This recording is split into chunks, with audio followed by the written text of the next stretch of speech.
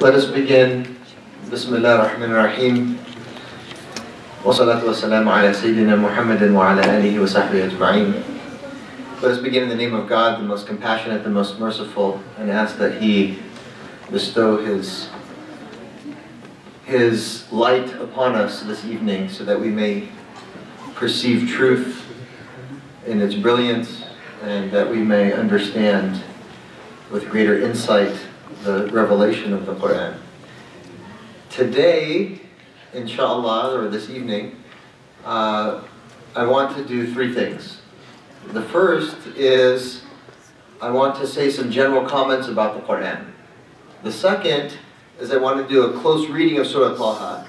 And the third is I want to explore the idea of leadership based on the example of Surah of Prophet Musa alayhi salam in the story of his life and mission as told in chapter 20 of the Quran, Surah Taha.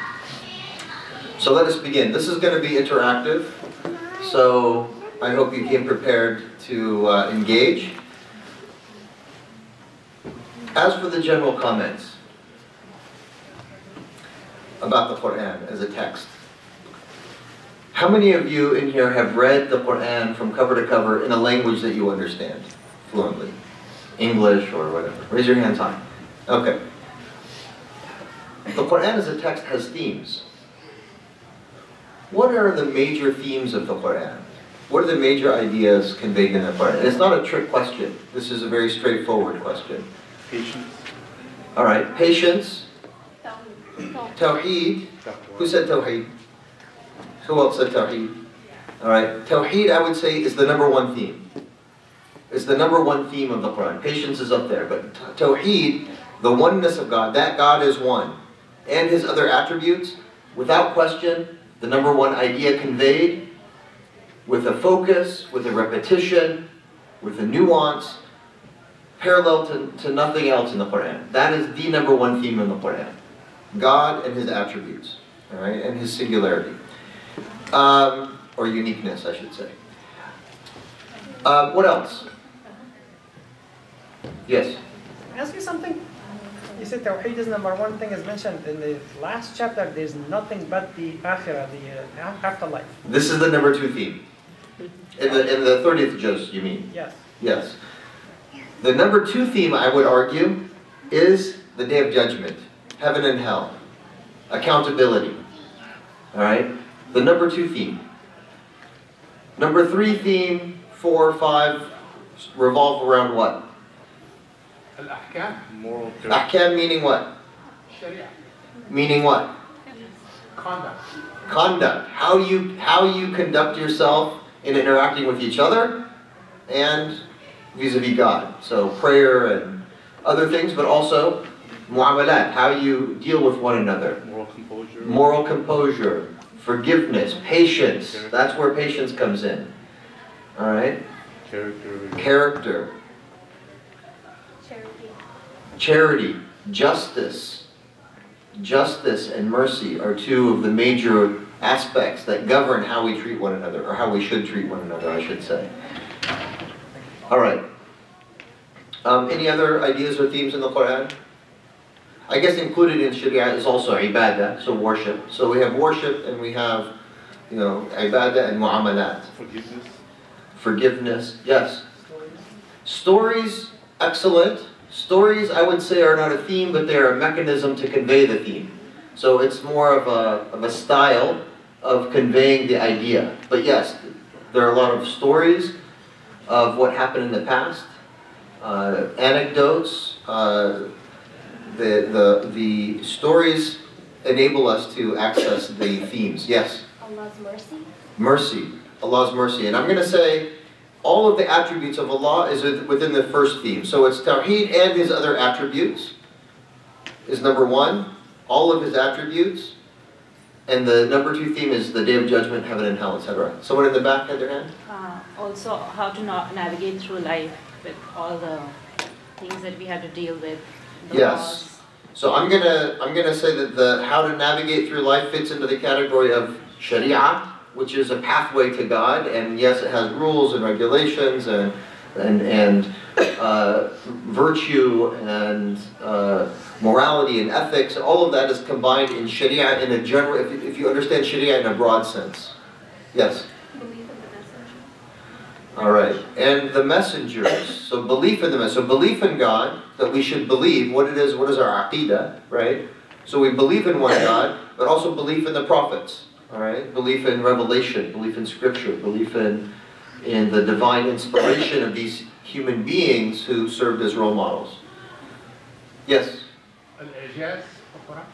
The i'jaz, the miraculous nature of the Quran. Style, I would argue.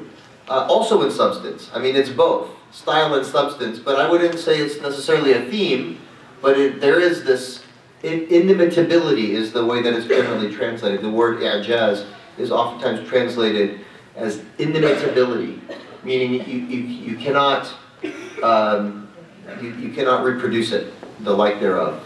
Yes? Well, that's the whole idea, is that it is in Arabic, it is Yes. given first of all to the Arabs, and yet repeatedly Allah subhanahu wa ta'ala will ask them, it is in your own language, but you cannot duplicate it or come close to it. Yes. So that's over and over and over and over.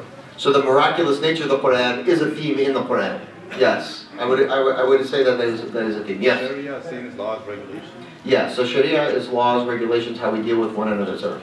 All right, so I think we hit upon the major ideas, and there are many others, but we've hit upon the major ideas. Just to repeat, God and His attributes, number one. Number two, Day of Judgment. Number three, mercy, justice, compassion, how we deal with one another, prayer, ibadah, charity, how we engage with Allah subhanahu wa ta'ala, and patience, etc. Now,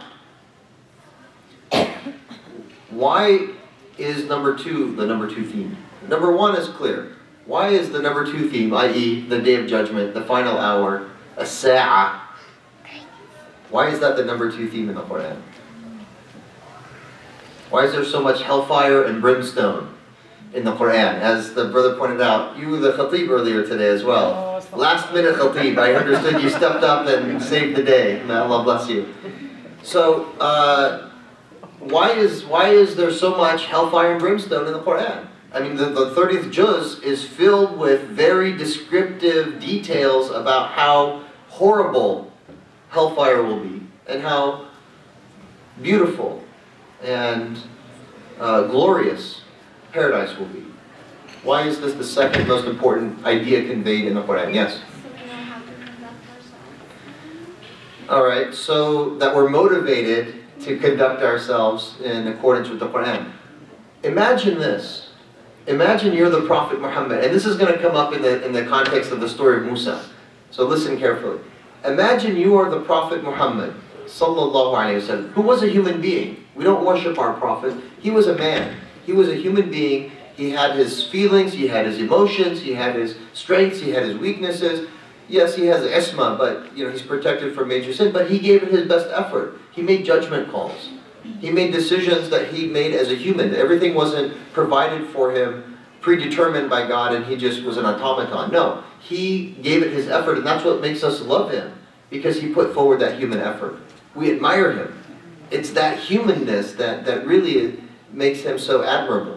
Because he's not God, he's a human being. So, imagine you're the prophet, charged with nothing less than transforming the society in which you live.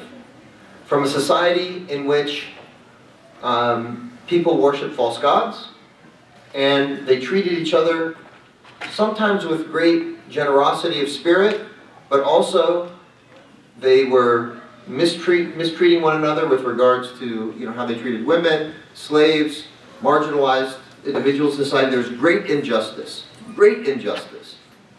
and you are charged with not only transforming the society's belief, but also their sense of social justice and practice. And you have 23 years to do it. Ready, set, go. How are you going to do that? How are you going to do that? What is going to make an impact on society to the point where they are going to transform their customs, their tradition, what's familiar, what's comfortable. What are you going to do? This is not a rhetorical question, it's an actual question. I want an action plan. Who has one? Warn people, to shape them. Okay, so to warn them how? Warn them about the coming of the day of judgment. So here's the thing. As the Quran indicates, if you ask them, who created the pre-Islamic Arabs, or the Arabs at the time of the Prophet, before they had embraced Islam? If you ask them, who created the heavens and the earth? Guess what these pagan Arabs would say? Allah. They believed in God. The problem is they believed in false gods in addition to God. But if you said, who is the creator? Who created the heavens and the earth? God. So they already believe in God. What are you going to tell them? Be aware of what? They believe that when you died, the only thing that lives on after your death from this world is your reputation. And that's why they were so resistant to his teachings, because all they cared about was what other people thought. All they cared about was their reputation. Some of the things that they valued as a society, and you could argue that they were an honor-shame society, that they had certain things that they thought were honorable and certain things that they thought were shameful, and some of those align beautifully with the values of Islam. And some of them are diametrically opposed to the values of Islam. The things that align beautifully, the generous treatment of a guest. This is a deeply rooted pre-Islamic Arabian custom and tradition and value that aligns beautifully with Islam. We should be generous to our guests. As the Prophet Muhammad ﷺ taught his companions, whoever doesn't treat his guests with generosity isn't one of us. I mean, that's a pretty harsh statement. All right? That was right in line with the pre-Islamic Arabian culture and tradition. However, who can name for me some things that were common in that day that were diametrically opposed to the teachings and values of Islam? Oneness of God. What's that? Oneness of God. All right, so the oneness of God, that's on the theological side. What about a practice? Yes? Burying their daughters. Burying a female daughter who's a firstborn alive. It's known as female infanticide. You're all familiar with it. So, what a horrific practice. They considered it shameful to have a daughter as a firstborn, and honorable to have a son as a firstborn. And you can argue from a sociological point of view, as many social scientists have argued historically, that in a tribal society, there's a utilitarian, oftentimes a utilitarian explanation for why certain things are valued over others. And in a tribal society where the man contributes to the strength of the tribe and the survival of the tribe, and when he gets married, he brings someone from outside the tribe to increase the resources to the tribe and the progeny of the tribe. Whereas if a daughter, you raise her, you feed her, then when she gets married, she leaves. So from a utilitarian point of view, in a tribal sense, in a pre-Islamic mindset, you could argue that the pre-Islamic Arabs had less value for women, as a firstborn at least, because they're ultimately not going to help the tribe in the long run, whereas a male offspring will. And so they considered it, this is not a justification, this is horrific. All right, but sociologists would try and explain why these values might have evolved. That being said, Islam is not simply a utilitarian evolution of society. Islam is a higher notion of morality and ethics. And so the teachings of Islam, as we all know, are diametrically opposed to that of pre-Islamic Arabia, in that the Prophet, peace be upon him, taught his companions to have 3 daughters and to raise them well is a ticket to paradise. It's a guarantee of paradise. So, inverting the moral paradigm of that time. So here he is, he comes and he says, this is shameful, why would you do such a thing? And the response of the pre-Islamic Arabs would be, everyone else thinks it's great. Everyone else thinks it's the right thing to do. Everyone else thinks it's honorable. Now, we can sit from this day and age and look back and say, what a ridiculous mindset. What a ridiculous mindset. Until we look in the mirror today and we see, and I don't know if any of you saw the film Girl in the River. You don't even know what I'm talking about? It won an Oscar. So I'm in LA. We pay attention to those things. So I was invited to a dinner with this filmmaker from Pakistan, and Shala, I think is her name. She won a second Oscar for this film. It was her second film, the second year in a row that she won an Oscar.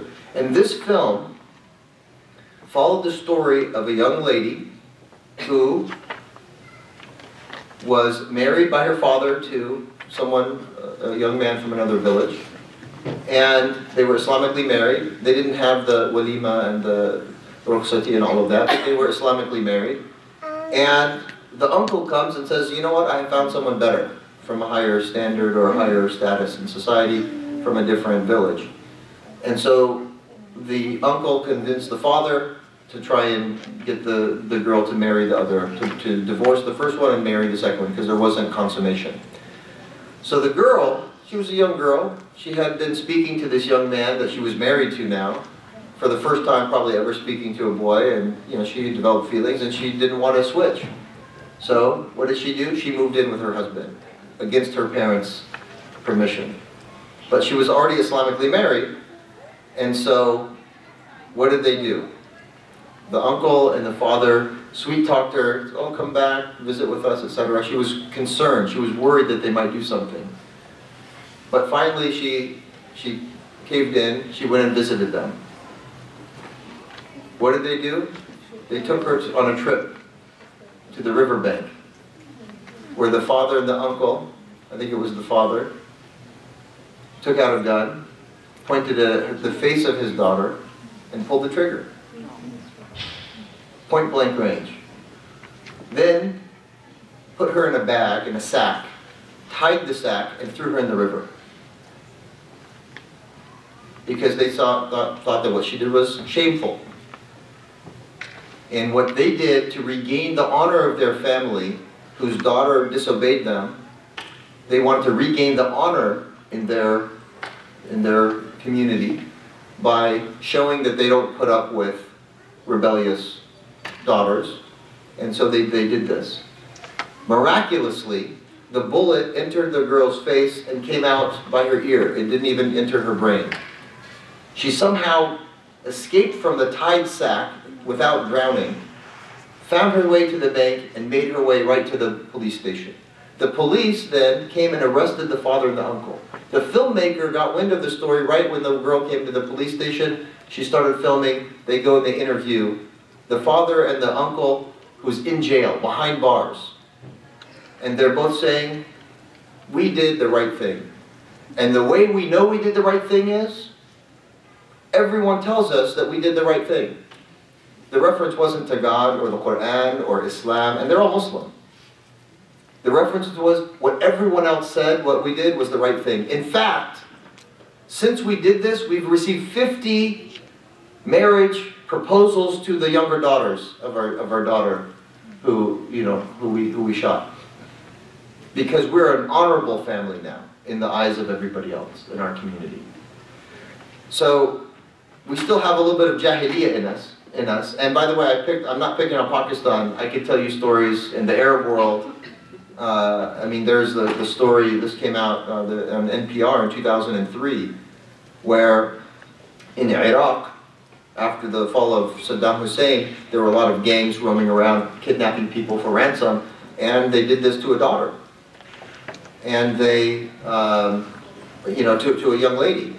They kidnapped her for ransom. The family, the tribe raised the money, and they paid for the ransom, and they brought her back. And what did?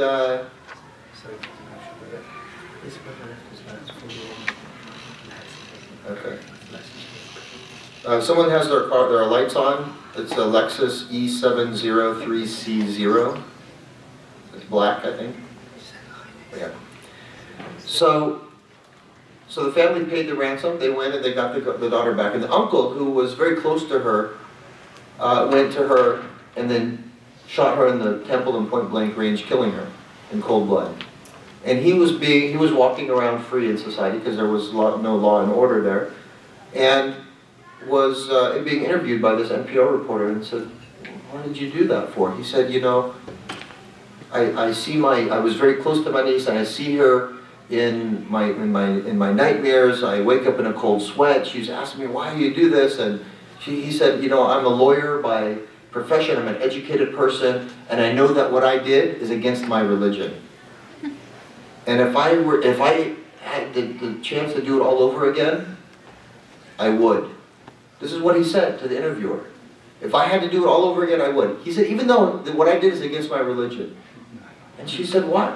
Why would you do that?" He said, "We live in a culture where if a woman gets kidnapped or molested or raped or whatever, that means that we are a family or a tribe of loose morals. And the women of our tribe walk around unprotected, unguarded, without the mahram. And so it reflects poorly on our tribe. And so if a woman has this happen to her, that must mean that she is rogue or she goes against the morals and values of our tribe. And so we have to punish her. This is why they call it honor killing." So we had to demonstrate that we are a tribe of good morals and honorable. And so we performed this, this punishment on her.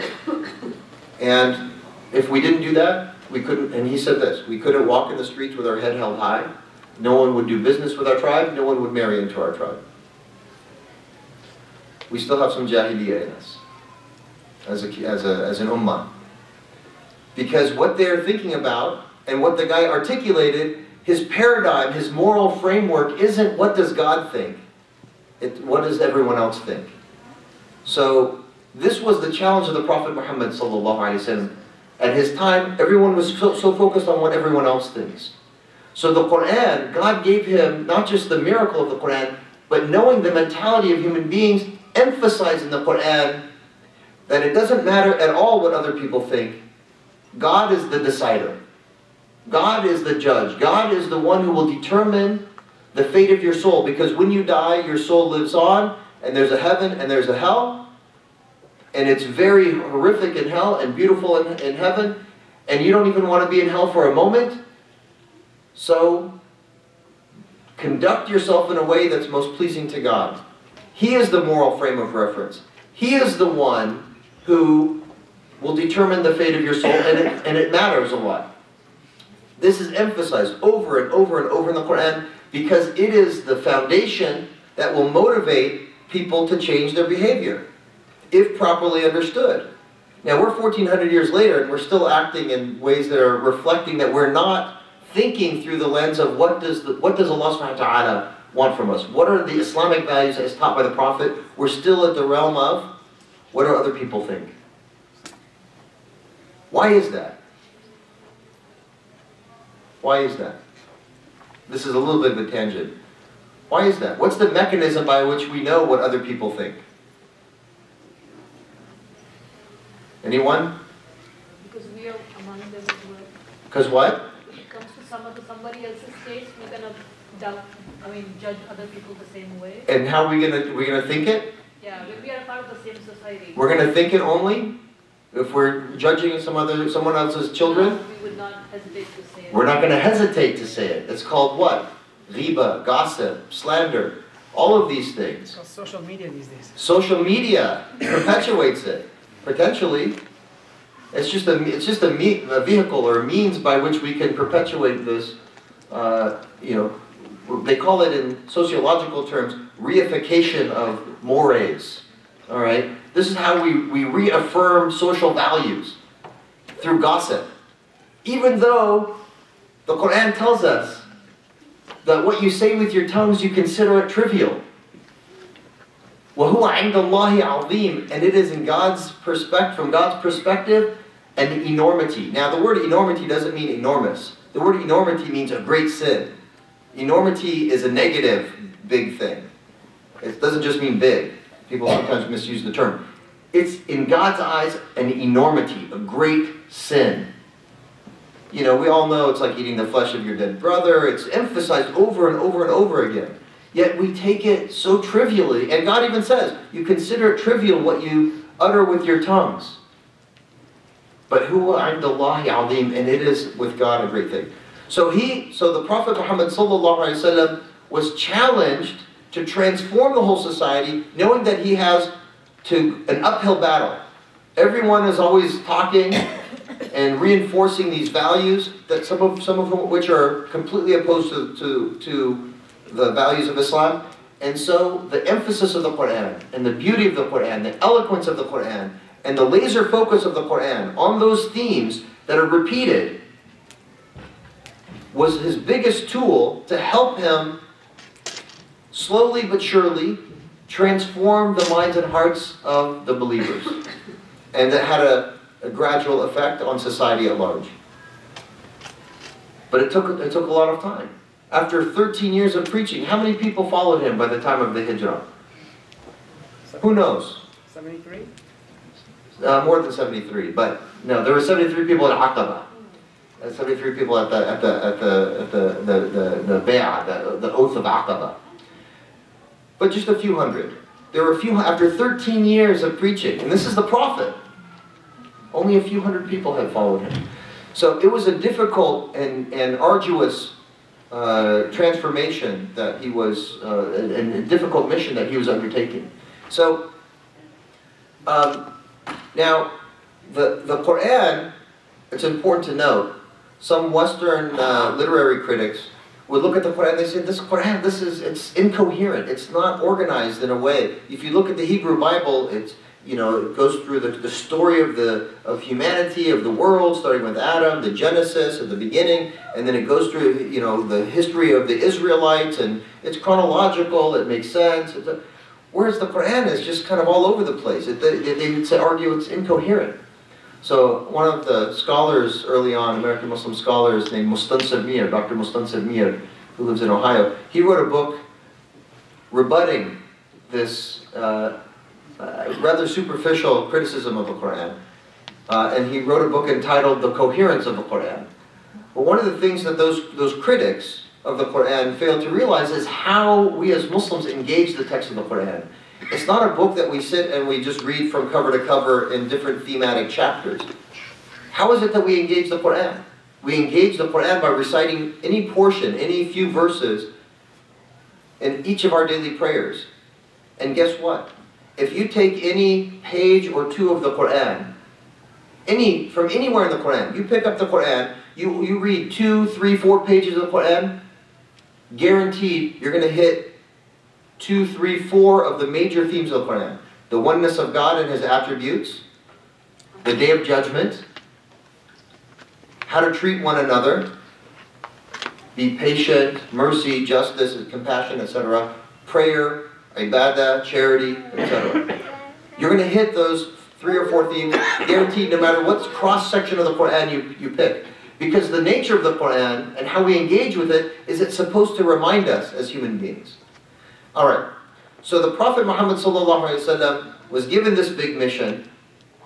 He was given the miracle of the Qur'an. It has stories, it has themes. It helps him by emphasizing that God is the decider, shifting the moral paradigm of people from what other people think to what God thinks.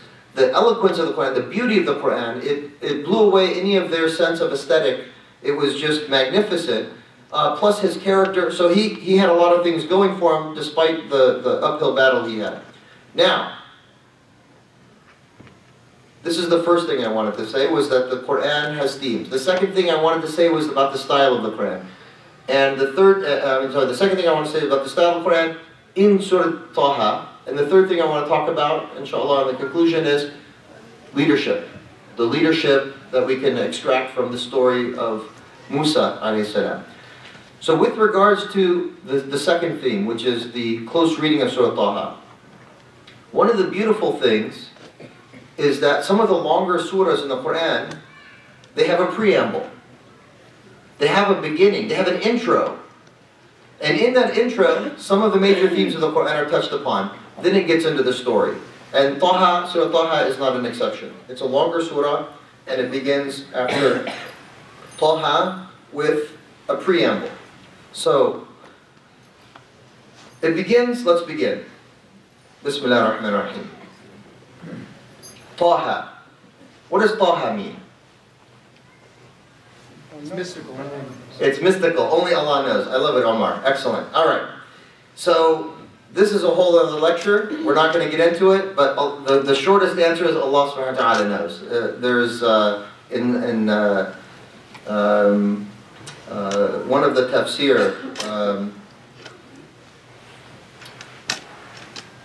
I'm trying to remember the author, one of the major tafsir works, 70 different opinions he recounts of the possible meanings of Alif Lam Mim, Taha, Yasin, etc. But Allahu A'lam. We're going to skip it for right now, for time's sake. مَا أَنزَلْنَا عَلَيْكَ الْقُرْآنَ لِتَشْقَى. We did not bestow the Qur'an on thee from on high to make thee unhappy. This is a little bit of a bummer start to a surah, isn't it? We didn't send it down to you to make you unhappy. Implied in that is that this Qur'an might make you unhappy.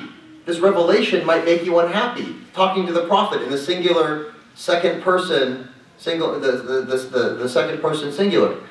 We did not send up and some say, oh, Taha, because Taha, and then Allah subhanahu wa ta'ala addresses the Prophet Muhammad. Yasin, and then the next ayah, Allah subhanahu wa ta'ala addresses the Prophet Muhammad. So these maybe are nicknames for the Prophet. Allah knows best. But He says, we did not send the Qur'an upon you to stress you out, to make you overwhelmed, to make you unhappy. Meaning that this is a pretty weighty text, and it might be burdensome. This is a serious revelation, and this is emphasized in the Qur'an. لو أنزلنا هذا القرآن على جبل, in another verse, لرأيته خاشعا متصدعا من خشية الله. If we sent down this Qur'an, this revelation on a mountain, it couldn't handle it. It would crumble. It would shake and crumble. It couldn't handle it. Human beings can handle it, for those who are in my khutbah today, because we have free will. We have the intellectual capacity to handle free will. Other species, other inanimate objects, they can't handle it. Human beings have the capacity, a unique capacity to handle the weightiness of the revelation. So, نُلْقِي عَلَيْكَ قَوْلًا ثَقِيلًا. We are going to send upon you a weighty word, a heavy word. So, yes, the Prophet Muhammad ﷺ was feeling the pressure. He was given a weighty mission. This revelation is no joke. So he was, Allah is reassuring him, speaking to his psychology. This is an intimate conversation between God and His Prophet that we are privy to, in which God is speaking not just to his intellect, but to his heart, and telling him that He understands that this is difficult. And that wasn't the reason why we sent it down. Yes, it's part and parcel of the nature of the revelation, that it is a heavy burden. And going on, he says, إِلَّا تَذْكِرَةً لِمَنْ يَخْشَى. It's only sent as an exhortation to all who stand in awe of God. تَنْزِيلًا مِمَّنْ خَلَقَ الْأَرْضَ وَالسَّمَاوَاتِ الْعُلَى. A revelation from Him who has created the earth and the heavens, the high heavens. So immediately going to theme number 1. A revelation from the Creator. The Creator of all that is, the heavens and the earth. Ar-Rahman, the merciful, who is firmly established on the throne. The most gracious, established on the throne of His almightiness, as Muhammad Asad translates it.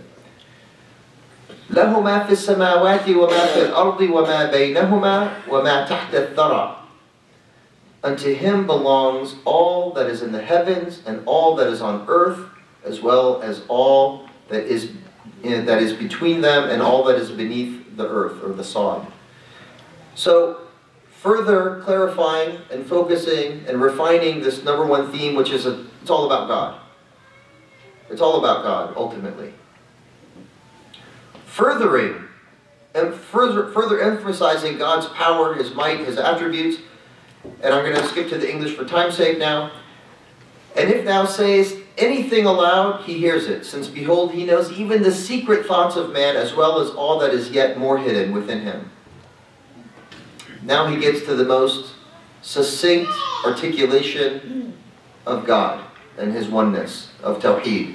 Allah, La ilaha illahu, lahu al-asma' al-husna. God, there is no deity except for Him. His alone are the attributes of perfection. Now, that was the preamble. Now we get into the story. How does the story begin? هل أتاك حديث موسى? It begins with a question. Has the story of Moses come to you? Now, this is the Prophet Muhammad ﷺ in Arabia, receiving revelation that he's going to then tell his followers and his society. And this is a real question. Did they know the story of Moses? Did they? How many say yes? How many say no? How many didn't raise their hands? All right. How many didn't raise their hands when I said they didn't raise? All right. Yes, they knew the story of Musa. They knew all the biblical characters. There were Jewish Arab tribes. There were Christian Arab tribes. They traveled around.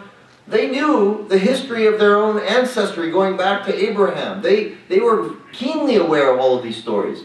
Why is the Quran repeating these stories? Because stories are a method or an approach that helps us absorb the moral of the story. And the Quran is laser focused on the moral of the story. Has anyone read the Bible? Alright, one person in this room has read the Bible. Alright. Chapter 12 in the Quran is which surah? Who knows? Not Maryam? Yusuf. Yes. Surah Yusuf. It's a chapter on Joseph. The story of Joseph was also told in the Hebrew Bible. I challenge you to read the story in the Bible and then the story in the Quran. Very different styles. The Quran is laser focused on those morals and those themes that I talked about. The biblical story is different in its style. The Quran is very focused on those things and it repeats them over and over because of what I said. We engage with the Quran to be reminded and to be inspired. And stories help us absorb and understand, and we need the repetition. We are insan, we are forgetful. Alright. So they already know the story of Moses, but God is retelling the story of Moses with a laser focus on the principle or the morals of the story. So when he's telling the story here, you can imagine different places to begin. One of them would be at the beginning. But if you're not going to start at the beginning, and we all know the story, where in the story would Allah subhanahu wa ta'ala choose to begin here? And you're disqualified if you have Surah Taha memorized. In the mountain. Alright? Yes. You begin the story at the watershed moment in his life. He's at a watershed moment. He's at a moment in his life of making an ultimate decision. Up until this point, and this point is obviously when he received revelation at the Mount Sinai, or Jabal al-Tur. And what's interesting is, he was miraculously saved at birth, put into the basket, into the tabut, into the Nile River, saved by the family or the wife of the Pharaoh, raised by them, reunited with his mother who was able to nurse him, and his sister helped and played a role in that. And then he grew up in the house of this tyrant, and when he became mature, he noticed probably that there was an injustice there. He had a conscience and a morality. Some of this detail is left out in the Quran, but it got to the point where he couldn't just sit idle by and watch this injustice take place. He intervened. We all know the story. One punch to defend the guy who was being beaten up by the henchmen of the Pharaoh. One punch killed him. Maybe he didn't mean to go that far, but he did. And then he knew he was in trouble. The most powerful person on the planet at that time was after him. So he fled. He fled to escape and to be free. And when he did that, he encountered two young ladies who were facing another injustice. They couldn't get water for their flocks. So he was very chivalrous and proper. And he intervened and helped them get water for their flocks because the men there weren't allowing them to do that. And so, you know, a little bit of a Qur'anic and halal love story unfolds, right? So they were very grateful, and they said, well, we would like to introduce you to our father. Very proper. That was the right thing to do. And so they introduced him to he agreed. They went to meet the father. The father said, you know, basically, I like you. You can marry one of my daughters. And all you have to do is work for me for 7 years. And just for good measure, if you want to, if you're a good guy, 3 more on top of it. So what does he do? He agrees, he marries one of the daughters, and he's that kind of a guy. He does the 3 more years on top of it. Then he sets out on his own. He sets out on his own. He probably at that time, and it's not mentioned in the Quran, probably at that time had children, had his own flock, was out as an entrepreneur. He's pursuing in the Sinai Desert the American dream, life, liberty, and the pursuit of happiness, right? He's trying to establish his own business and, you know, probably looking for where the rains fell. Maybe there's some place to graze or a watering hole or a trading route or something. He's not experienced in that, so he's out with his family and his tribe and his, you know, growing entity and enterprise.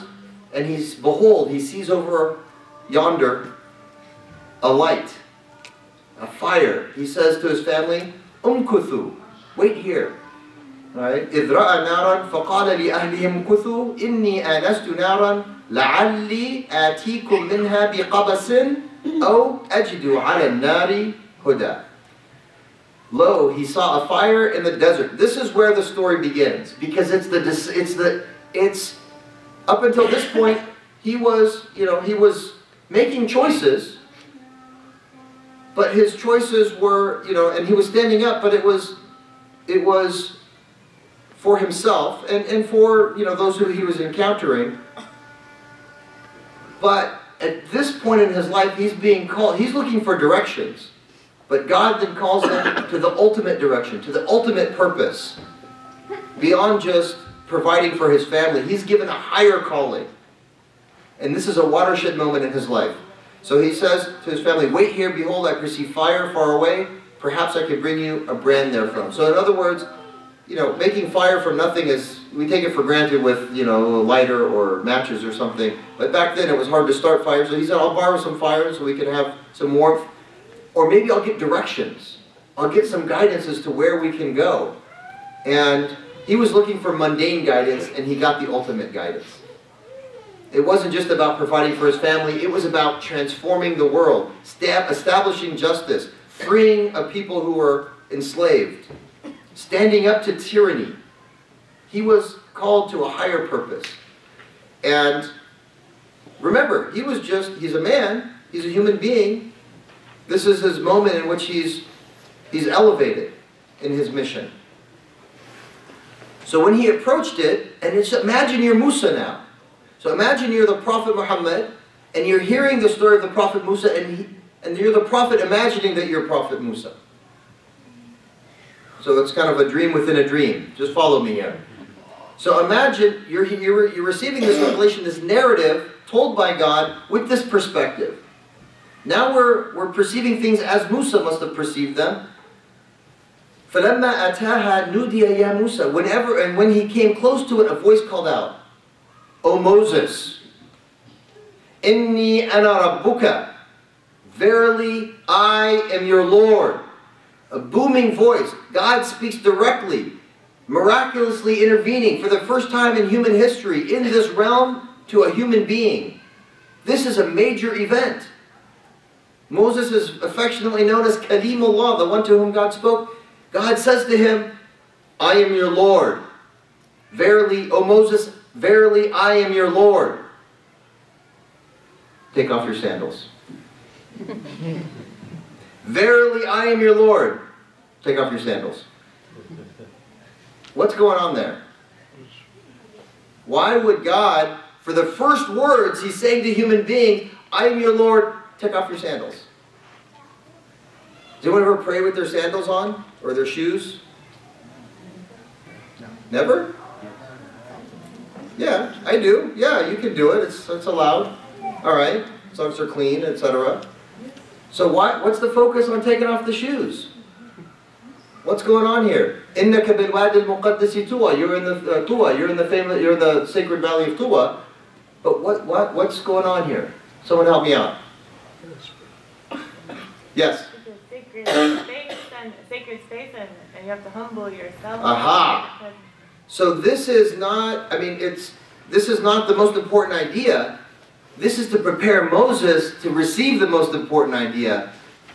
For his own psychology, his own mental preparation, he needs to prepare himself to enter into a sacred conversation with God Almighty. When we do wudu,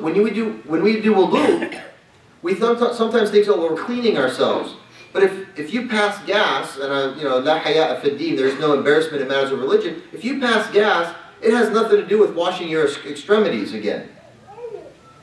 But when you're in a sacred space, you don't want to be passing gas, eating onions and garlic and all other things that are distracting from the worship of God. So that's why the sacred space, it creates an ambiance, it creates a mentality, a mental state where you're prepared to engage in important conversation, an interaction, an engagement with God Almighty.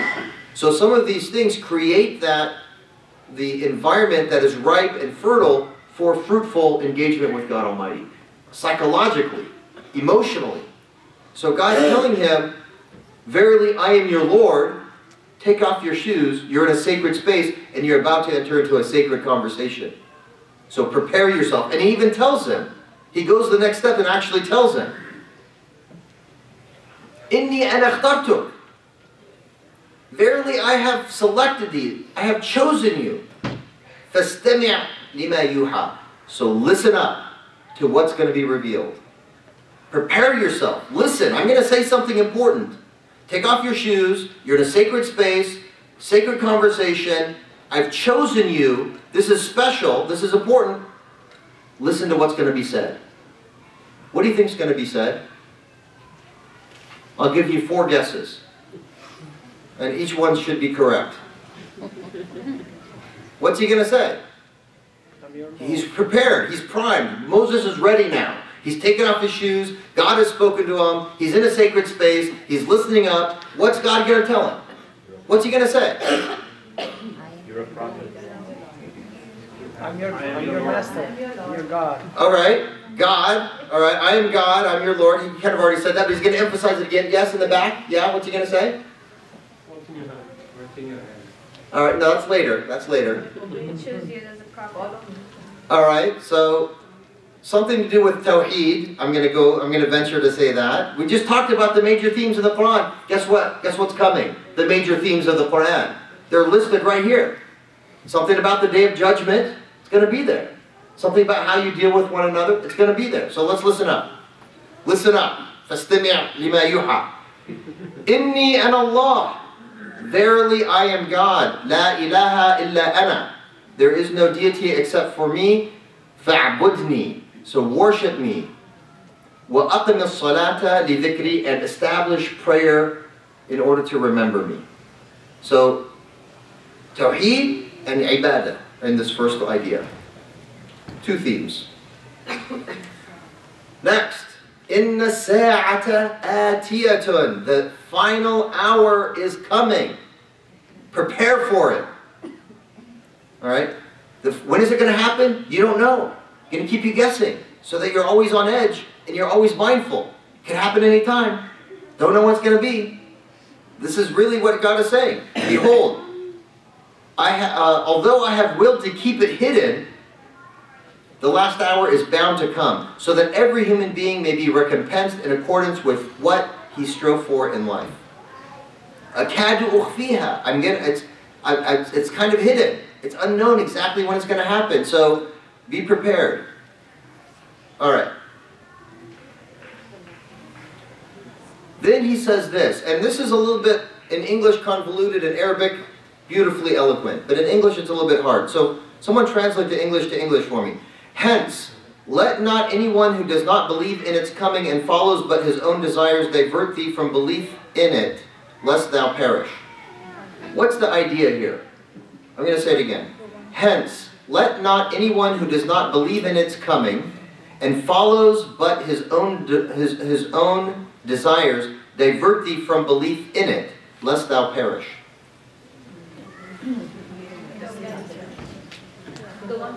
Don't get distracted Don't be distracted by anyone. There are people who are going to try and distract you. And if you follow them, you failed. You failed. People are going to try and distract you. If you're a believer in the Day of Judgment, that's an uphill battle because everyone else is kind of, through gossip, through this, through that, trying to get you to focus on other things, what other people think. Don't be distracted by that. Focus on only what God thinks. Focus on what God says is important and good and true. And do that. And what God says is bad, and avoid that. Because that's the only thing that matters. Because if you follow other desires, you're going to be a loser. You're going to fail. So don't let anyone who does not believe or focus on the Day of Judgment distract you from it. Alright. Then he goes, so after saying these really important things, and remember, he's God Almighty. He just said he knows everything that's more secret and even more hidden, and you didn't even say it, you just thought it, he knows it. Then he asked Moses, what do you got in your right hand there, Moses? Ya Musa, ma tilka biyaminik. Ma tilka biyaminik, ya Musa. What do you have in your right hand there, Moses? Oh, Moses. Now, God already knows the answer to that. So if you're Moses, and God asks you a question as simple and straightforward as, what are you holding in your right hand? How would you answer that question? How would you answer it? One word. One word. A stick. What does Moses do? Not one word. He kind of rambles a little bit, doesn't he? He seems to. What does that indicate? What does he say? He says, oh, it's a staff. It's, you know, I use it to walk, and I use it to hit the leaves to make the we're almost finished? 4 minutes. 4 minutes, of course. I'm right on track. Let's start after. What's that? Can we go after? Continue after prayer? Sure, sure. Okay. We're going to continue after prayer, inshallah. All right, but I have 4 minutes until then. All right. So he says, I knock down the leaves, and then my flock eats from the leaves, and then, right? He's explaining to God what a stick is. Why is he doing that? Well, he just realized he's in a company of awesomeness, so he wants to continue that. So a lot of the Mufassirin say he's trying to prolong the engagement with God because what a special and awesome thing. Possibly, but you just remember, 2 minutes ago he was just looking to get some coal or find out where the watering hole was. All of a sudden he's talking to God Almighty. He's probably a little bit overwhelmed. He's a human being. He's probably feeling a bit, he's probably not so strategic that soon into the conversation with God Almighty that he's, you know, thinking, oh, this is great, let me prolong it. He's probably just kind of a little bit overwhelmed and nervous and processing what he's receiving. But it also, yes, revealing that humanness of it, does something else that's really important for the reader, which is explain to us that what he's holding in his hand is a plain, regular, ordinary stick. And that's important for us to know because something is going to happen to that ordinary stick to make it extraordinary or extraordinary. Right? Miraculous intervention. God is going to intervene and transform the nature of that ordinary stick. So this does, and this is part of the miraculous style of the Quran, where it's speaking at multiple levels at the same time. Now remember, taking a step back, and don't forget this surah started out with God speaking intimately to the Prophet. Don't be overwhelmed. Then what does he do? He tells the story of the Prophet Moses who had to face the Pharaoh. Now remember, he has to transform his society. Muhammad, peace be upon him, does. But guess what? Moses before him had a similar circumstance. Why do you think the Quran tells the story of Moses over and over and over, more so than any other prophetic figure in history? There's a parallel there that's reassuring to the prophet, that's a clear admonition to the Quraysh and to those who oppose him, and that's a support to the believers. So let us pause here for Aisha, and we'll continue for those who want to afterwards. Jazakumullah khair. Assalamu alaikum. Bismillah ar-Rahman ar-Rahim. Let's begin again after the Isha prayer. Taqabbalallahu minni wa minkum. Who remembers where we left off? The stick. What do you have in your right hand there, Moses? What is that? It's a stick, right?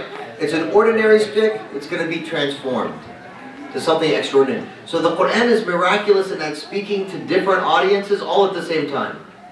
It's speaking to the Prophet, literally speaking to the Prophet Musa. But he's also indirectly speaking to the Prophet Muhammad.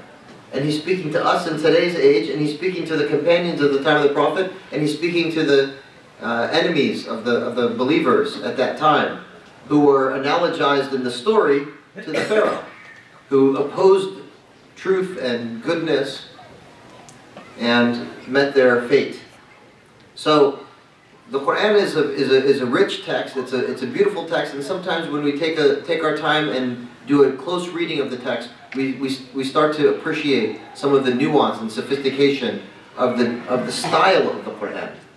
And this is part of the i'jaz of the Quran. This is part of the inimitability, the miraculous nature of the Quran, is this literary style. That's one aspect of it. So Moses answers in that way, describing the stick in some detail, and then God, after he does that, asks him to throw it down. Now, what's going on here? This is going somewhere, right? He didn't say, I am your Lord, there's no God but me, there's a day of judgment, don't let anyone distract you from that, from the path of doing what's right and what's good, establish prayer, give charity, go to the Pharaoh. He didn't say that. He said all of those first part, the major themes of the Quran. Then he changes the focus to the stick, and then coming up soon is going to be the hand. What exactly does that mean? It's unclear, but there's something miraculous that happens to the hand. It glows white. All right? Why? Why the shift to those things? Yes? It's comfortable. Comfortable in what sense? How is a stick turning into a snake and a hand turning white going to make him comfortable? It is, but how? I think just to see, to experience, when it's talking about God. So it's reassuring Moses that God is real, that God is powerful, that God is capable. All right, possibly that's one aspect of reassurance, but how else might it be reassuring to Moses? To show that God is the most powerful, more powerful than Pharaoh. That God is more powerful than Pharaoh, but clearly the creator of all that is more powerful than Pharaoh. It's not a close call there. I mean, God created Pharaoh. God created the entire universe, all of existence, all of nature. God created all of that. So it's not a close call, but yes? If he feel weakness, so he will know that he has some miracle with him. Yes. So it's not so much to demonstrate that God is powerful, but to demonstrate that God's power is going to be helping Moses on the mission that's going to be handed to him shortly. He's going to be called upon to do something major shortly. This is laying the groundwork for the ask. God is going to ask Moses to do something. He didn't need to do that. God is merciful. God is generous. God is compassionate. Look what he's doing. He's helping Moses psychologically wrap his mind around what's about to be asked of him. So he's saying, look at your ordinary stick. It's going to miraculously turn into a snake. So he does, throw it down. And then, lo and behold, it becomes a snake, rapidly moving. Then he says, take hold of it and fear not, we shall restore it to its former state. And it becomes a stick again. Then he says, now place the hand within thy armpit. That's a Muhammad Asad translation. It will come forth shining white, without blemish, as another sign of our grace. So, it's unclear what exactly is going on there, but what is clear is that's a miracle. That's not a human sleight of hand. That is something truly divine, that involved divine intervention. And he says that we might make thee aware of some of our greater wonders. Then he makes the ask. Now go to Pharaoh. Go to Pharaoh. Yeah, the most powerful guy on the planet, the one who wants to kill you, go to him. Yeah, the guy with the big armies and, he's the mean, brutal dictator. Go to him. For verily he has transgressed all bounds of equity. So this is the story of Moses paralleling the story of the Prophet Muhammad sallallahu alaihi wasallam, but also equally emphasizing our role as believers who are carrying the mantle of the Prophet or inheriting the mantle of the Prophet forward, moving forward in establishing justice. Go to those who are establishing tyranny, approach them, challenge them, establish justice, overturn the system that leads to oppression and marginalization and inequity. So he says, go to Pharaoh. Now, that's a big ask of anybody. And Moses, just 2 minutes ago, was just looking for directions. He's just stopping. I'm just going to get some directions, honey. Hold on. All right. And then all of a sudden, go to Pharaoh. What is his reaction? Does he say, yippee, okay? What is his reaction? He's a human man. What is his reaction? He didn't say no. He didn't say I can't do it. He might have been thinking it, but he didn't say it. He didn't say no. God just did speak to him, did remind him of what's truly important and truly real, what is the ultimate reality, what is the ultimate destiny. It's God, but for, Almighty himself. Showed him the miracles that he's empowered him with, and then he asked him, go to Pharaoh. What is his response? Afraid. So, brother, Ask for additional help. He didn't What's know that? how to do it. Nervous. So, nervousness, afraid, Not gonna how to do it. not sure how to do it. Pray to God to. Alone. So he didn't say yes right away. He didn't say no. He didn't say yes right away. Shock. The first thing he asked for, he was in shock. The first thing he asked for was for God to help him process the question or the mission. He said, oh Allah, let me breathe. Let me breathe. Now sometimes we translate it literally. We get caught up in the details. He's just asking, he said, let me take a deep, hold on, just let me take a deep breath here. Because what is it when you take a deep breath, what happens? Your whole chest expands. Your lungs are filled with air. Now there's expressions in Farsi and other languages, when you say that you're nervous or you're feeling under pressure, you say your ribs feel constricted. Alright? Then tengshud is the Persian expression, which my heart feels closed in on.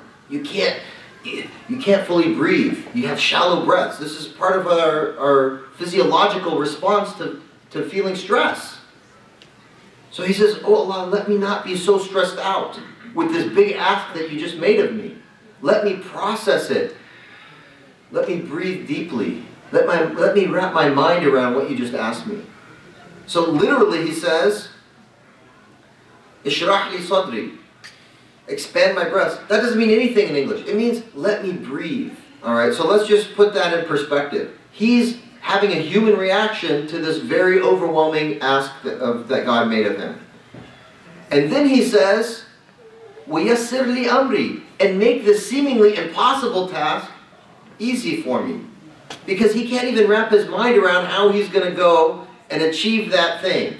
Going and speaking to the Pharaoh without being cut down immediately. How is that even going to happen? He's uncertain. So he says, make this thing that's seemingly impossible, make it possible, make it easy for me. Make it something that I can do. He keeps asking.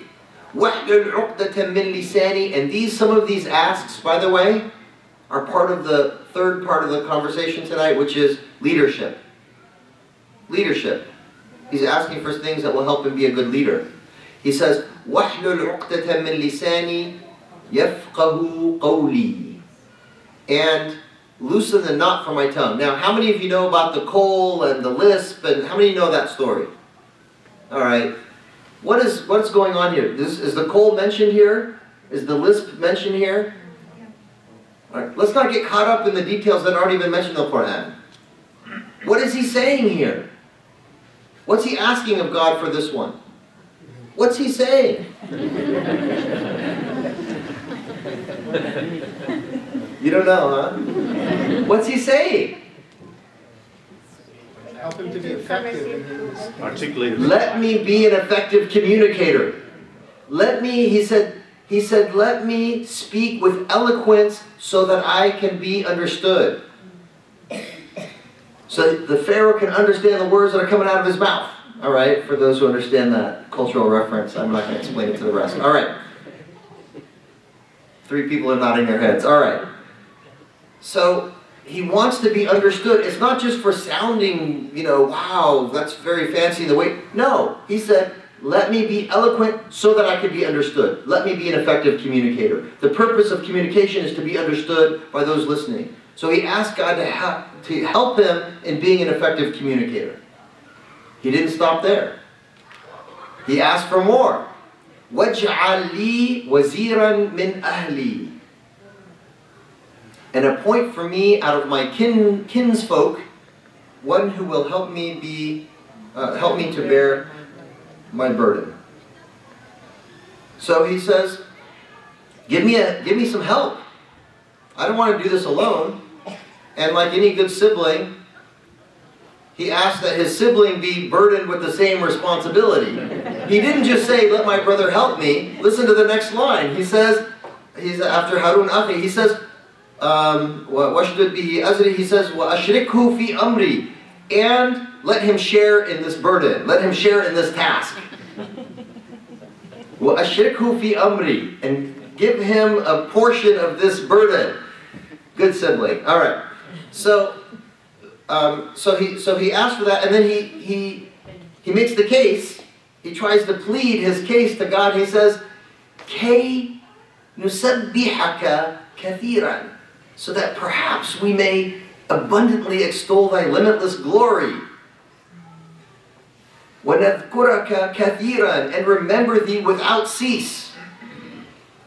إِنَّكَ كُنْتَ بِنَا بَصِيرًا, verily thou seest all that is within us.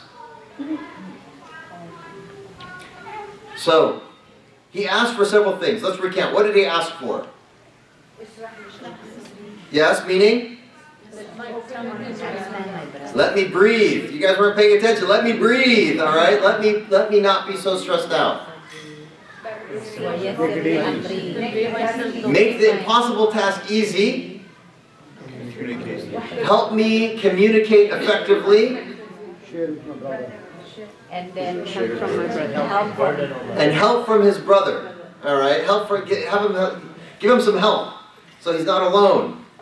And that they can remember God a lot. All right.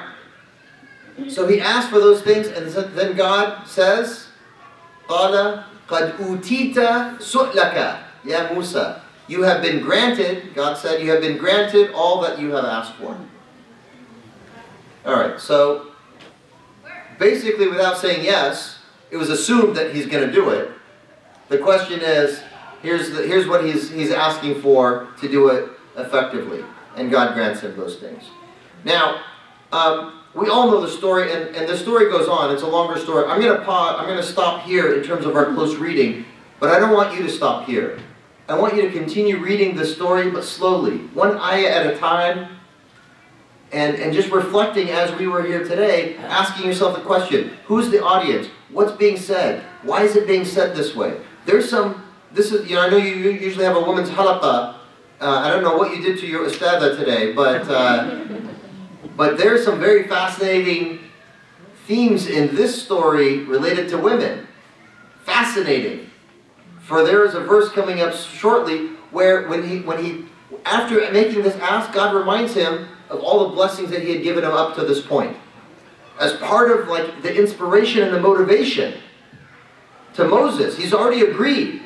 But God is still inspiring him, even after he's agreed, inspiring him to go forward. He says, remember how we saved you and reunited you with your mother. All right? So he tells him all of these things. Kind of like in Surah Duha, in which the Prophet Muhammad sallallahu alayhi wasallam is told, أَلَمْ نَجِدَكَ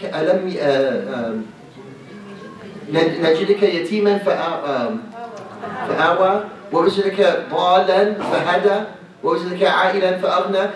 He was reminding the Prophet Muhammad ﷺ of all the blessings that God had given him. Now go forth. فَأَمَّا السَّائِلَ فَلَا تَنْهَى وَأَمَّا بِنِعْمَةِ رَبِّكَ فَحَدِّثْ وَأَمَّا الْيَتِيمَ فَلَا تَقْهَرْ. Alright, so he tells him, he reminds him of all the blessings he was given throughout his life. Now go forward and share the good news and help other people and do good. So he's telling Moses, go and establish justice and free the Israelites and face the tyrant. Remember how we saved you from certain death and reunited you with your mother and raised you under the protection? So, but in that portion, I just wanted to highlight here, we're not going to get into it now, but something very fascinating is said here about the mother of Musa. إِذْ أَوْحِينَا إِلَىٰ أُمِّكَ مَا يُوحَى. Has anyone ever heard the word wahi before? Revelation. Who receives revelation? Prophet. Well, in this case, and remember when we inspired thy mother with this inspiration. And remember when we sent wahi to the mother of Musa. Something to consider, just reflect upon a little bit. There's something special about the mother of Musa, that Allah subhanahu wa ta'ala in the Qur'an says that she received wahi. Alright, so I encourage you to continue on reading the Surah Taha and other surahs as well with the same kind of lens. Looking at the major themes, looking at who the audience is, who are the sophistication and the nuance of the style of the Qur'an. It's beautiful. The third part of the talk is to talk about leadership. So looking at this, at so far what we learned of Musa, and just generally what we know about leadership from our experiences in life, what would you say are the most important aspects of a good leader? Of a good leader.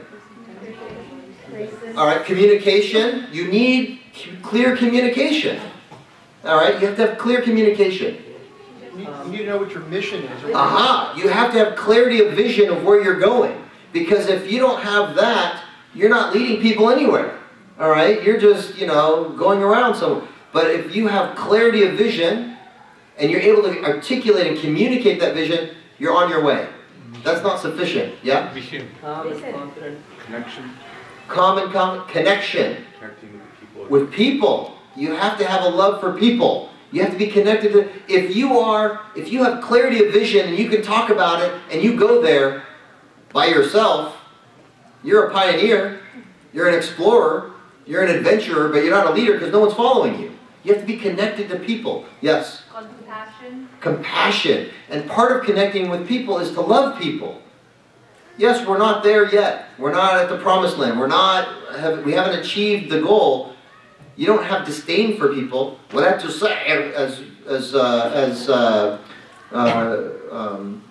Luqman said to his son, وَلَا تُصَعِّرْ خَدَّكَ لِلنَّاسِ. Right? Don't turn your cheek up or your nose up, as we'd say in English. Don't turn up your nose in contempt of people. All right? You should still love people, have compassion for people, be connected to people, and then pull, tug, push, walk with,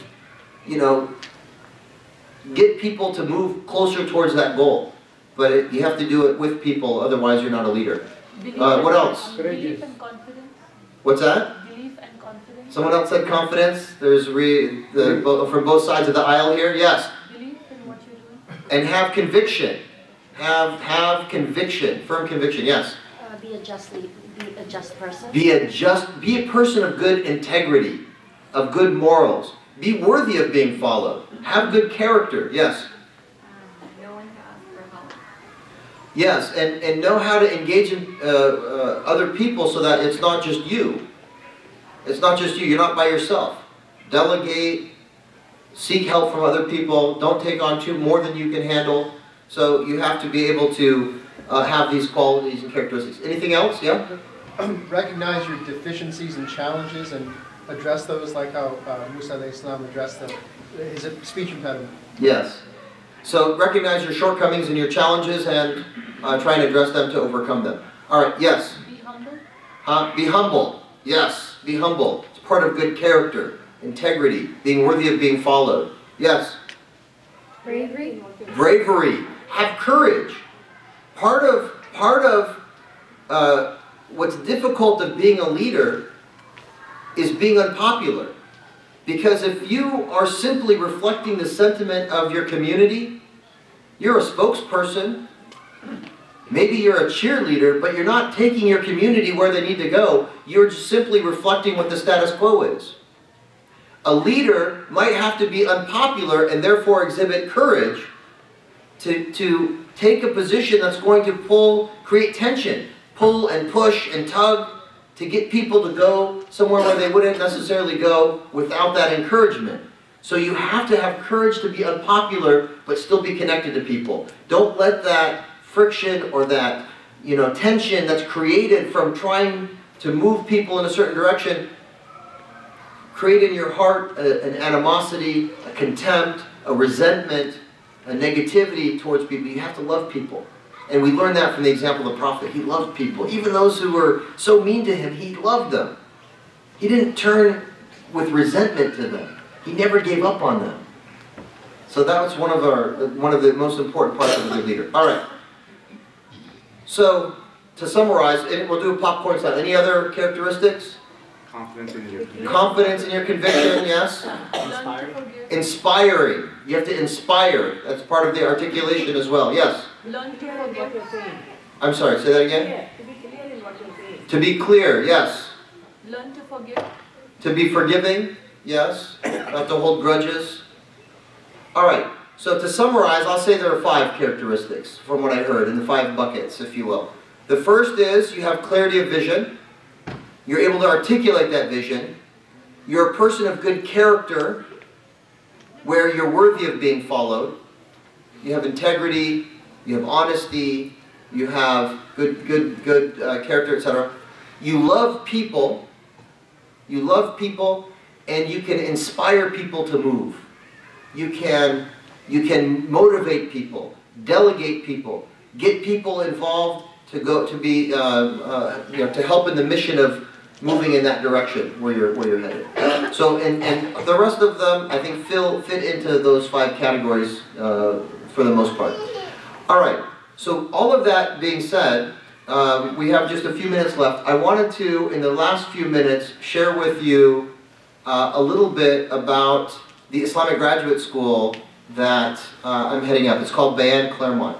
So my background is I'm an American kid from Arizona. My mom is Christian, Caucasian American from Oklahoma. I'm sorry, I'm from Arizona. My mom's from Oklahoma. My dad is from Jerusalem. So he's Palestinian, and moved to the States here in California, actually, originally, in 1956. And met my mom, got married, moved to Arizona, where I was born and raised. Now, when I went to college, I asked my dad what I should study in college. He said, son, it doesn't matter what you study, you're Palestinian, you're going to go to business. So he wasn't very helpful. But I was good in math and science, so I started out engineering track. But I looked around, I saw a lot of other Muslims in engineering at that time, because we go into medicine and then engineering, and then business, and if you can't make it, then you go into religion. But that's back home. Over here, it's different. All right. So, but I was on a spiritual journey. My mom's Christian background, my dad's Muslim background. I knew some, but I didn't feel like it was fulfilling enough, and so I didn't speak Arabic growing up. So I finished my freshman year, but then I applied to it. I got a scholarship to study at the Islamic University of Medina. So I withdrew from school. I went and I studied for a couple of years, learned Arabic, found something very beautiful, and decided, I had my walkabout there, what I was going to do. I wanted to come back, go into academia, and go and become a professor, and then teach Islam so that the engineering students could take an elective on Islam while getting their engineering or medical degrees. But also provide an opportunity for the society at large, the American society at large, to learn about Islam in a way that was fair and balanced. No, that's a tagline for a different organization, but in a way that is, unbiased, and or at least not hostile to Islam. And so I transferred to Berkeley. I went to Berkeley here, and then I went to Texas for my master's degree and came back to UCLA for my doctoral degree. And I began that in 1999. I graduated Berkeley in 96. So I was 6 years into my PhD program, and I was teaching at UCLA as adjunct and at a law school and at USC, doing Islamic Studies, teaching Islamic law. And I was approached by the oldest and largest mosque in Southern California to serve as the imam. So I was a little bit reluctant because I said I'm going into academia, but they encouraged me, and so I gave it a try, and I found it very rewarding. And so I served as the imam at the Islamic Center of Southern California for 7 years, while continuing my academic pursuits. While I was there, I was approached by the president of a 130-year-old Christian seminary, Dr. Jerry Campbell, who came to me, he said, you know, I was brought on to this historic, well-respected institution to revitalize it because the number of Christian seminary students is declining, and we want to revitalize it, and I've been working on a vision and I need your help.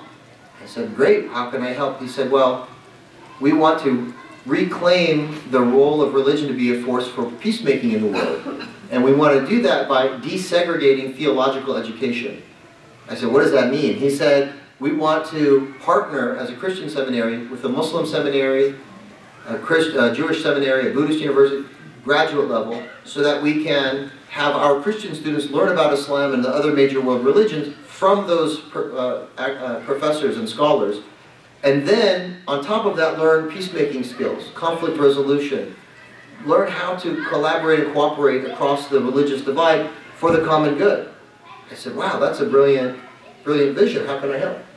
He said, this is in 2009, he said, I need you to help me identify an accredited Islamic graduate school for us to partner with. I said, oh, that's easy. There doesn't exist any in the United States, let alone here in Southern California to partner with. This is in 2009. So I said, but we need one. We have over 2,500 mosques in the United States. Only 44% have a full-time imam.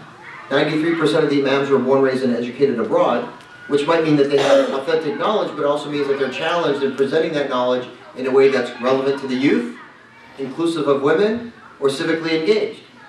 And our three biggest challenges that we face as an American Muslim community are passing on the faith to our youth, having a message of Islam that is relevant for today's world, and reclaiming our narrative in our own words to society at large through representing our faith through engagement, civic engagement.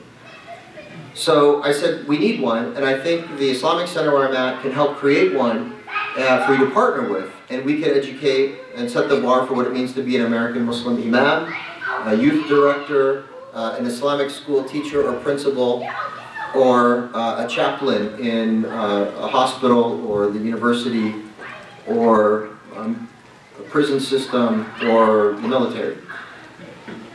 So he said, great, if you do that, we'll help you in 3 ways. I said, how would you help us? And he said, well, we have this well-established institution. We'll share it with you. We'll share the campus with you.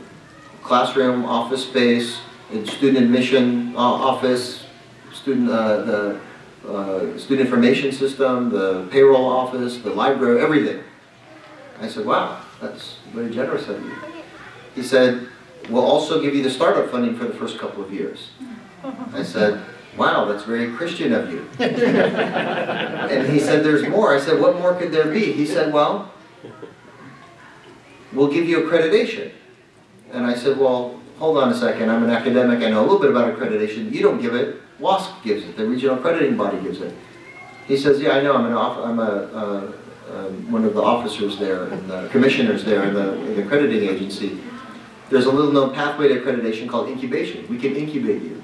And we'll have the degree issued in our name, but, you know, say Bayan, Claremont, but, you know, in fine print, a division of Claremont School of Theology. But we don't want to tell you who to hire, what to teach. We want you to be authentically you as Muslims.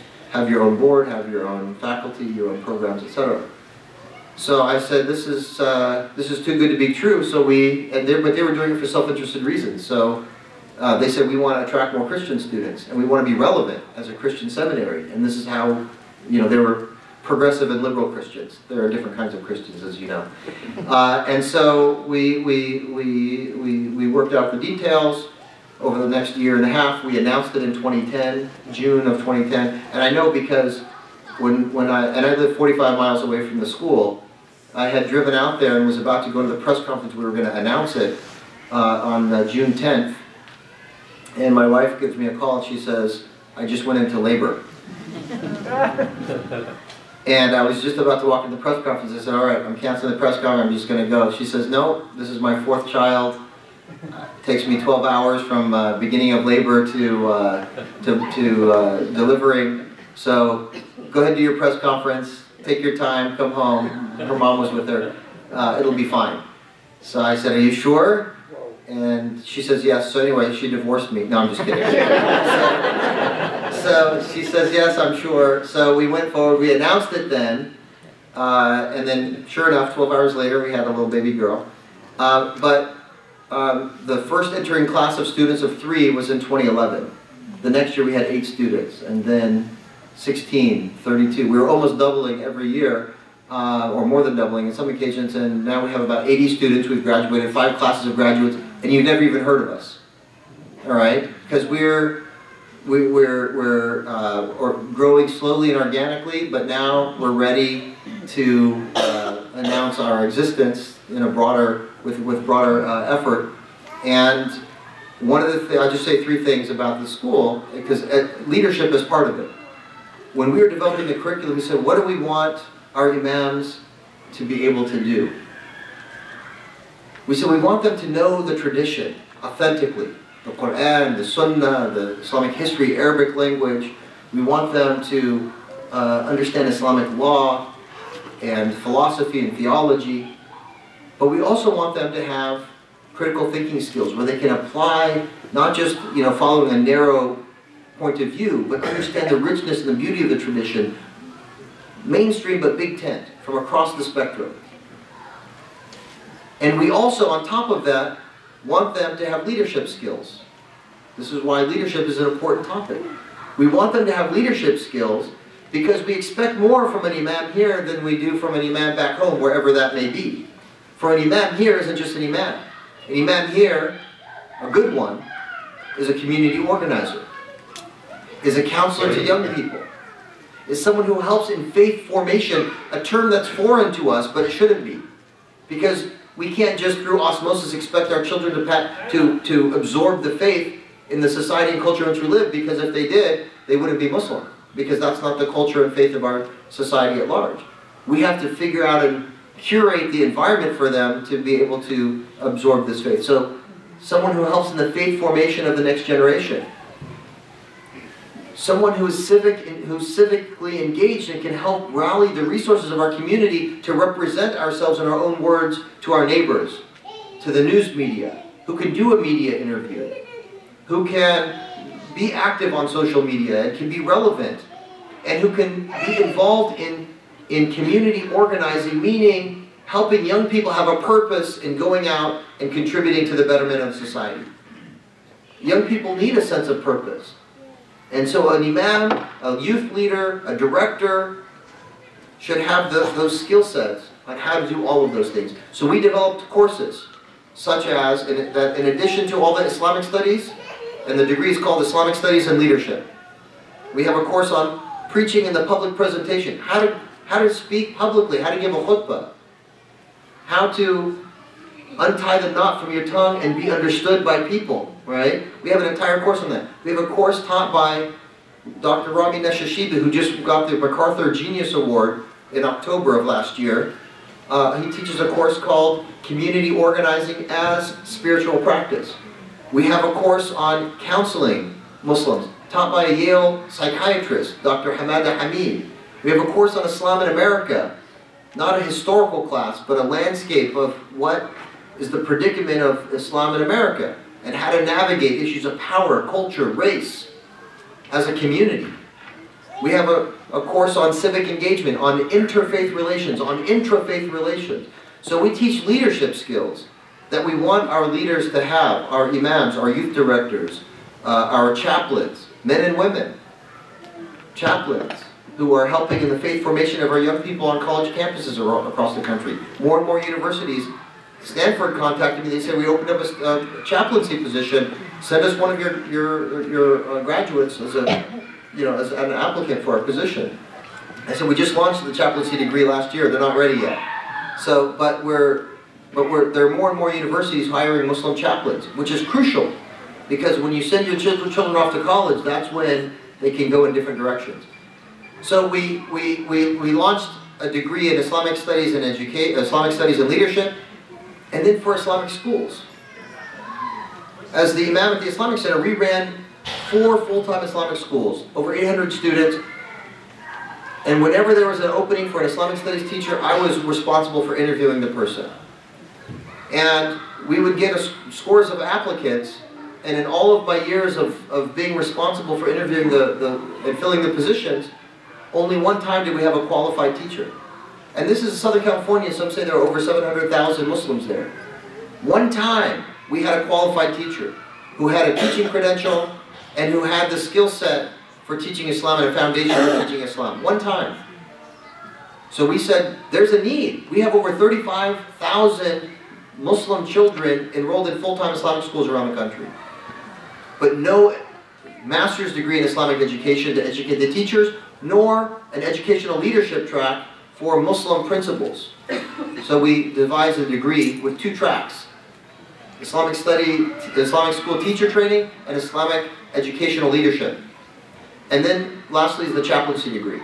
So we have all 3 degrees, and just this last year, just under a year ago, we partnered with the family of the boxer Muhammad Ali. They gifted us his name so that we can raise money from the immigrant community to bridge the socioeconomic gap with the African American community, to support their leaders to become credentialed and help uplift their communities to a position of excellence. We received 17, or we've gifted 17 students who've enrolled and been accepted to Bayan with full tuition scholarships in the name of Muhammad Ali this year. Imams from across the country. One of our students just got elected to the city council position in Cleveland, Ohio. You might have seen his viral video, Bashir Jones, all right, where he was in his first speech in the city council chambers, concluded by saying, Takbir, Allahu Akbar, and everyone, he had a lot of his family there and community members that supported him, saying God is great in the Arabic language. And so, we have the daughter of Imam Warthaddin Muhammad. We have an Imam from Houston, Texas, an Imam from Memphis, Tennessee, an Imam from Las Vegas, an Imam from Atlanta, Georgia, an Imam from Sacramento, an Imam from Fresno, 3 women from Oakland who are receiving this Muhammad Ali scholarship. We have a prison chaplain here in Sacramento area. So, I'm sharing this information with you tonight. There's information out back. One of the things that we did, some of you might be asking, well, how does this relate to us? 2 things. We designed the program for working professionals around the country to be able to benefit from these courses and the degree, because we offer it in an executive master's format. In other words, 6 days intensive in a row, 30 hours of instruction are face-to-face on campus. 1 week. The rest is online. We have 2 courses in that same week. So 5 hours in the morning for Class A, 5 hours in the afternoon for Class B. You can take 2 classes in 1 week, face-to-face on campus, and the other 15 weeks of the semester is online. Almost all of our students live and work around the country full-time, have families, have communities that they serve, but they are enrolled full-time in Bayan because they're able to enroll in this program where it is designed for working professionals around the country. That's number 1. And it's also not very expensive. It's $21,000 a year for tuition, and you get an accredited master's degree in a 2-year time span. The second thing, and this is very exciting, because we offer it in this format, we're able to attract the dream team of Muslim faculty from Ivy League schools around the country. We have 2 Muslim faculty members from Yale, We have the Chair of Islamic Studies at Duke, the Chair of Islamic Studies at Georgetown, the Chair of Islamic Studies at Toledo, Ohio, the Chair of Islamic Studies at USC, a Muslim professor here at UC Berkeley, a professor from Stanford. We have professors from Wisconsin at the law school. We have tenured professors at Islamic law from Toronto, University of Toronto, which is the Harvard of Canada, as they say. We have people like Ingrid Mattson, Omar Farooq Abdullah, Sherman Jackson, all teaching at Bayan. And they're able to do that while having their full-time commitments at their respective institutions, because they only have to be on campus 1 week a semester, and then the rest is through virtual classroom engagement online. And it's kind of, we've tried it out as an experiment 4 years ago, and it's going beautifully. We've done it ever since.